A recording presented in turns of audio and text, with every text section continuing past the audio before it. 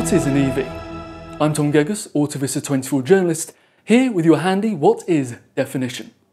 In this packed episode, we're going to explore all the different terms which come up when people talk about electromobility. Now, a great place to start is all the different names. When Autovista24 references an electrically chargeable vehicle, or EV for short, this covers both BEVs and PHEVs, because they can both charge with a plug. What are BEVs and PHEVs?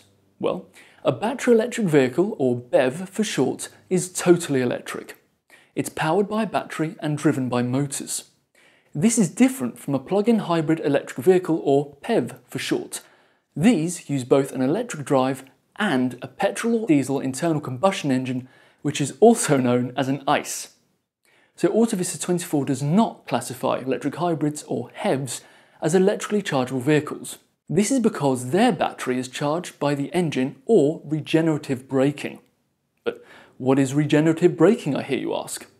Well, it's a key feature in many EVs and even some internal combustion engine powered vehicles.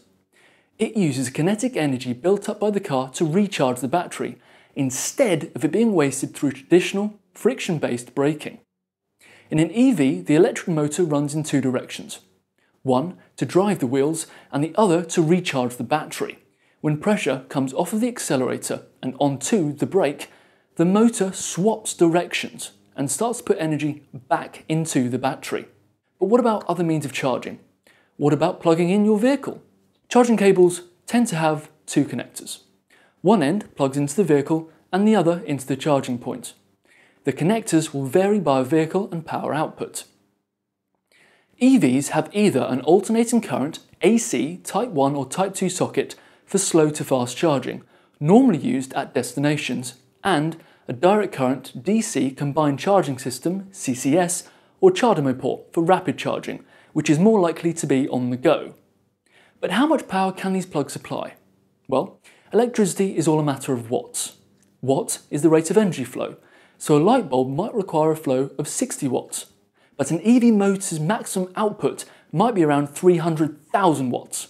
But don't worry, we would simply say 300 kilowatts, as there are 1,000 watts in a kilowatt.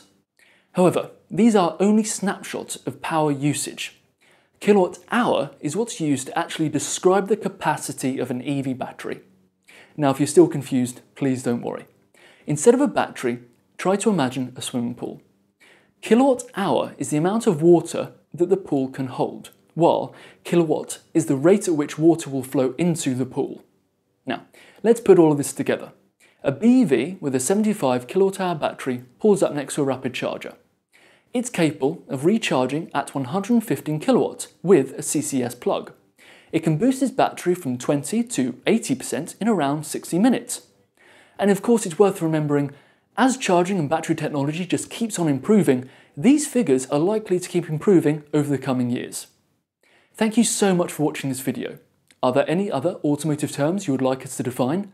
Then go ahead and leave us a message in the comments below.